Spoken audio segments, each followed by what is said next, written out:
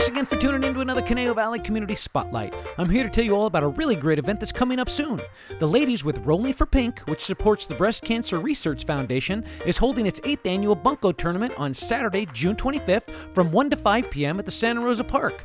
Originally inspired by Sue Stonehouse and Pam McCullum during an unlikely Bunko tournament win in Las Vegas, the duo decided to start their own Bunko tournament in their backyard. They called it Rolling for Pink, and their primary purpose was to raise money for Sue's sister who'd been diagnosed with breast cancer. It rained the first year, but they had so much fun and the event was so successful they decided to keep it going. Now in their 8th year, the group has donated over $263,000 to the Breast Cancer Research Foundation, and they're looking to add to that total this year, but they need your help.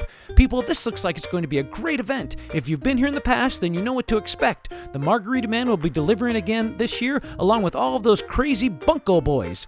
Food will be served, fun will be had, and most of all, a fantastic cause will be supported. There's absolutely no Bunko experience necessary, and from what I'm told, I could even do it, so that means you can too.